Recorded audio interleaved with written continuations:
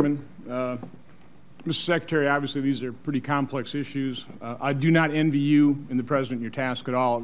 You're in my prayers, the President's in my prayers. Actually, I ask all Americans to include you in your prayers, because if you succeed, we all want you to succeed. That means America and Americans remain safe. I've been listening to you and the President very carefully. I'm sure the world has been as well. And words have real meaning. So I appreciate the fact that you've testified today here that ISIL must be defeated, period. End of story. You know, the President, in his speech to the nation, said that the goal here is to degrade and ultimately destroy ISIS.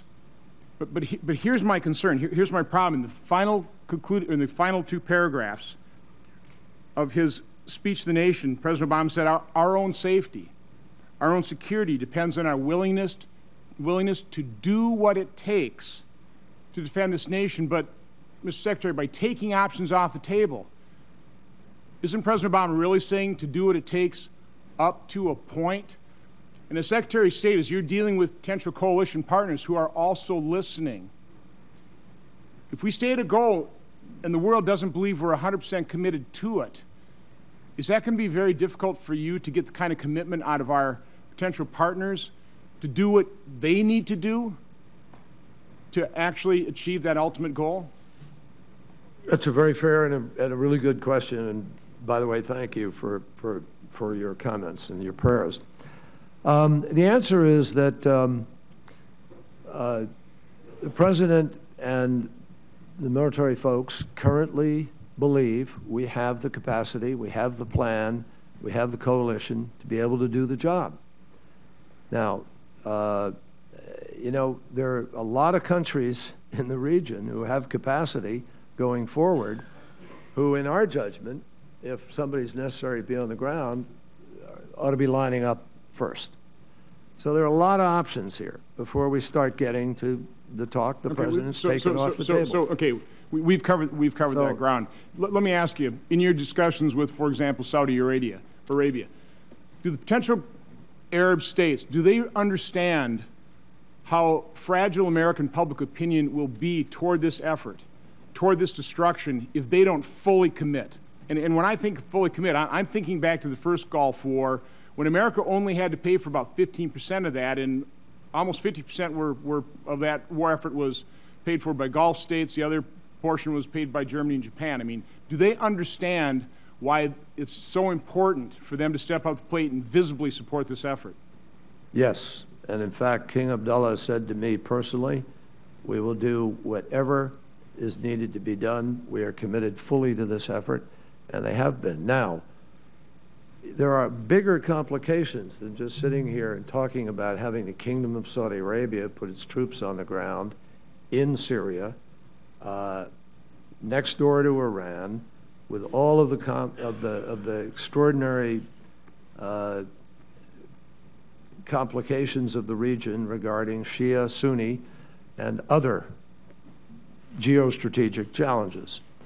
So we need to be working at this very carefully with all of the nations that are part of the coalition, recognizing we have to win. And we're just getting started at that. So I can tell you we're not going into this in order to fail, and nor are any of these other people who are signing up. So well, let me offer, I'll be up in New York next week representing the United States at the UN with Senator Cardin. I'd like to offer, you know, whatever I can do to help convince those Arab states that they do need to be fully committed to this battle. Let me ask you another question.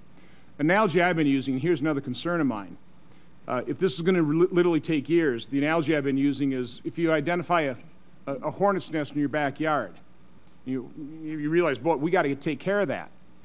But if what we're really doing is just going in the backyard and poking that hornet's nest with a stick, isn't that a concern right now if we aren't fully committed to wipe out ISIS quickly?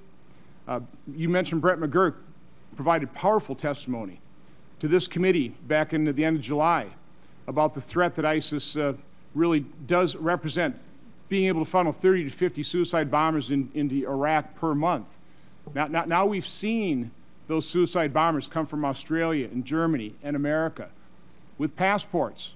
And Mr. McGurk's comment was they could easily funnel those suicide bombers into the West and into America. So that's my concern about allowing this not being fully committed, not getting in there, not cleaning out that hornet's nest as quickly as possible. Don't we just increase and increase the time where we're really under threat and danger? Well, we hope not, Senator. Obviously, that's not our strategy. I mean, look, ISIL, why do we have to focus first on ISIL and focus on it in the way that we are? Because they're seizing and holding thousands of square miles of territory. Because they are claiming to be a state. They're not a state in so many ways, and we can go through that. They are confronting and defeating, thus far, conventional army with conventional tactics. They are avowed genocidists who have already practiced genocidal activities at a certain level. Yazidis, Shia, people that they've decided to go after along the way, Christians.